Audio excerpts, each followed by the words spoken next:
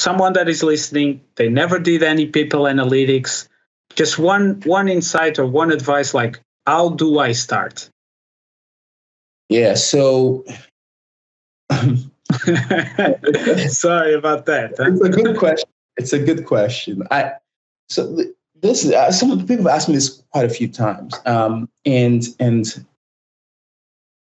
when I started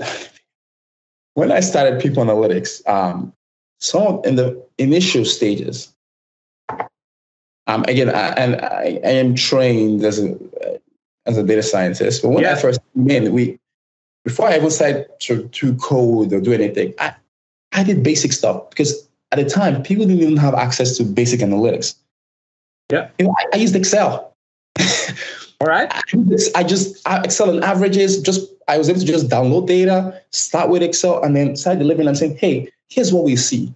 And people started to ask more questions, and then they wanted things a little bit quicker and more automated. And then that's kind of when I now say, "Okay, well, we need to build the systems. We need to do X, Y, Z."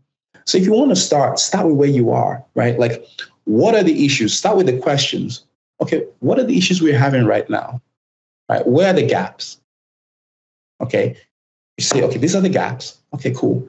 With the tools that I currently have in place, what can I do to at least help solve a little bit of that, some of the problems?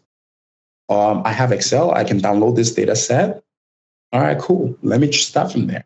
So I think starting from there and then starting to tell the stories helps build trust, helps build equity in their minds. And wow, this is really, really good. And then you can actually request for more money, more resources later. That's what I really did for the first 6 months. It was just me building things in Excel, and then like I downloaded the free Tableau reader. And I'll build the stuff and I'll share with people, and I'll tell them download Tableau reader so you can see it on your laptop as well. That's how I started.